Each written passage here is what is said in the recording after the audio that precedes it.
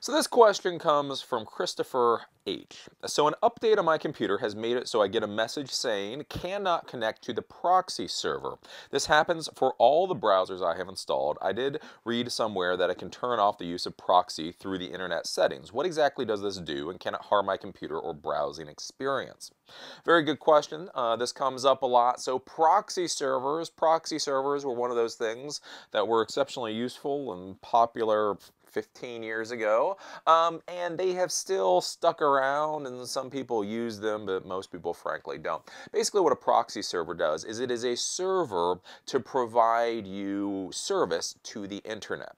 So before we had routers with something called NAT, network address translation, built into the routers, we had to figure out a way for multiple computers on a network to be able to access the internet. So what we did is we came up with these things called proxy servers. So what proxy servers would do is there's a proxy server, then when your client computer tries to get out to the internet, you point the client computer at the proxy server then goes out to the internet for you, grabs the information, pulls it in the proxy server, and then redirects it to you. Now this may sound archaic, and that's essentially because it is. Again, proxy servers for the most part were replaced by something called network address translation that is now built into routers. Now we still use proxy servers every once in a while for very niche specific reasons. So proxy servers are used a lot for the hacking or the security community, because basically you can connect to proxy servers on the internet and then use those proxy servers in order to hide your IP address. So if you're trying to go to different websites and you're worried about those websites tracking you, sometimes you'll use a proxy server, or sometimes internally, actually a very good product that not enough people use, you can use something called a Squid proxy server. So Squid is basically an open source version of a proxy server, but the really cool thing with a Squid proxy server is you can do things like caching. So if one client on your network goes out and let's say downloads a movie off the internet, if you go to download the same movie off the internet, it will be cached on that server locally. So you don't have to go all the way out the internet to grab it, it will be locally cached.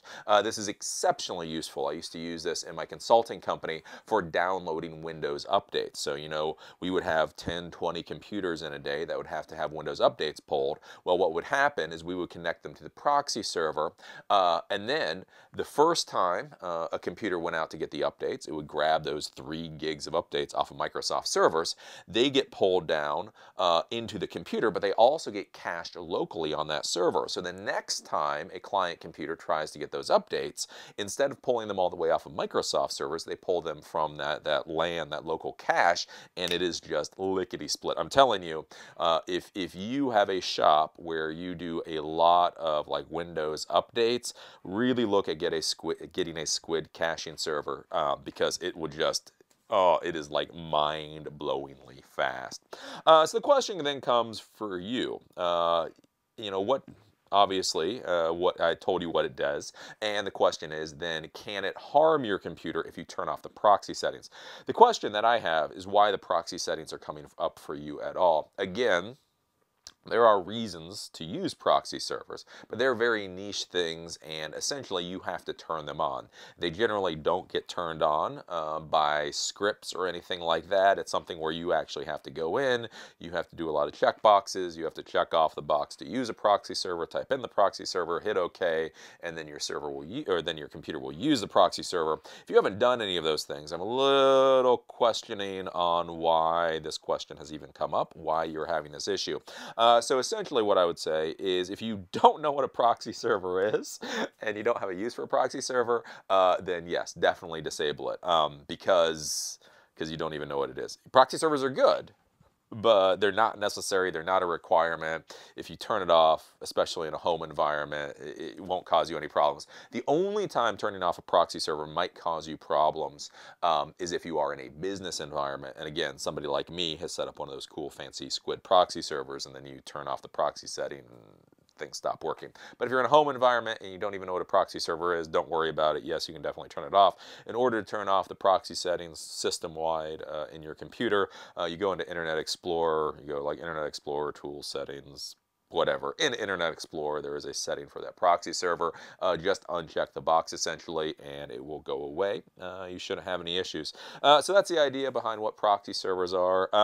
I would be concerned. I would be concerned on your computer since this thing has popped up kind of out of nowhere.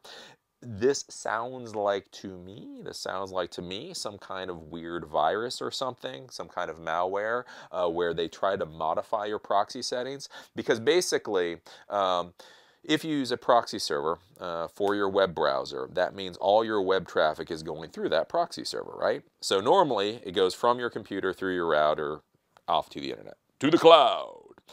So if you use a proxy server, it goes from your computer to the router, to the proxy server, and then to the cloud. Well, essentially, that proxy server then is a man in the middle. So if you ever heard of something called man-in-the-middle attacks, man-in-the-middle attacks are where you can get your computer or server basically in the data stream between a client computer and the server it's trying to access. You try to get in the middle. If you get in the middle, you can do things like grab usernames, grab passwords, grab all kinds of information. Basically, any information that's going from the server to the client computer can be grabbed if you get that man in the middle. So I would be a little concerned that this may be some kind of malware that's essentially trying to configure a man-in-the-middle attack to reroute your web traffic from your client computer through their proxy server before you get to the internet, basically so they can grab all the information that's going in and out. So I would make sure you download and install a good antivirus, good malware, make sure you have all your Windows updates and all that kind of stuff, because that's, especially if you don't know what's going on, if you haven't made any modifications, if nobody's played with your computer, any of that, that sounds like possibly some kind of malware.